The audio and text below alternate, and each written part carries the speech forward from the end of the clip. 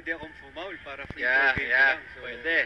Para balik sa kanila. Tingnan natin kung anong gagawin Let's see, kung ikaw ang Staglets, kanino mo gusto?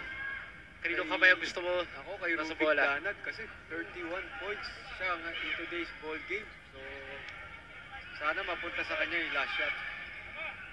Let's see what's mainit itong second half. 1.3 seconds. So, catch and shoot, kayang-kaya ito. Let's see. 1.3 seconds. Our official time of the game clock, 1.5 is the official time. Let's see what San Sebastian does. Will Arellano foul quickly? Or will San Sebastian pull off our first overtime here? Let's see what they do. They get it to Danag. Oh! Wow!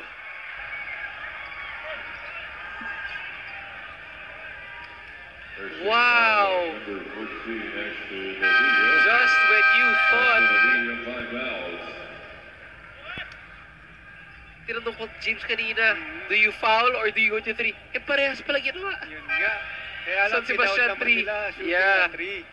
Not the best time to foul for Arellano. Wow. Same play yung ginawa ni Coach Miguel Martin papunta kay Danag.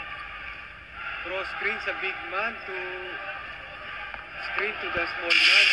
Kaya na libre itong si Rubik Danag. Oh. Coming off the flare screen. Yun, 3 points nga. Tingnan natin yung tibay ng puso dito ni Rubik Danag. Kailangan masit ka itong tatlong free throw.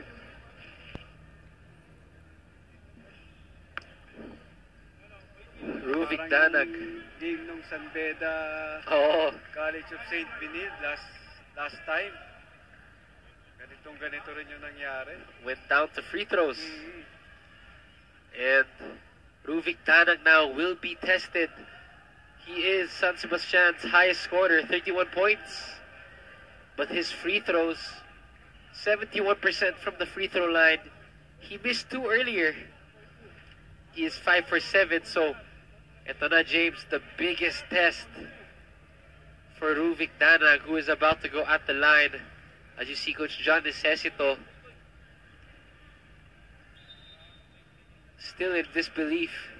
Rubik Danag in this season, 80% sa last 5 games niya. So, in today's game, 5 out of 7, 71.4% siya. So, makikita natin. Ito na. Yan ang sinasay ko pa ni Borgie Rivera. And you can see the pep squad of Arellano University sa gitna, doing everything they can in their power for Rubik Danag to miss. It is a test for this young man right here.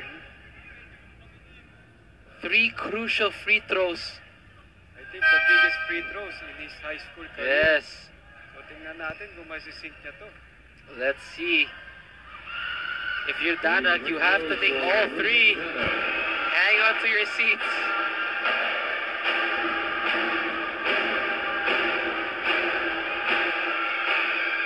Six the first. He has 2 more. A chance to send this game to overtime. Cool na cool. It all rests in the fate of number 77. Isis the second. Ang pinakamabigat dyan, yung last free throw. Yeah. Will he go for the miss and the rebound, or will he tie?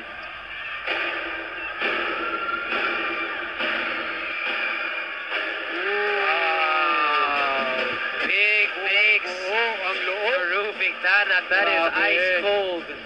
Figuera will try a heave, no good.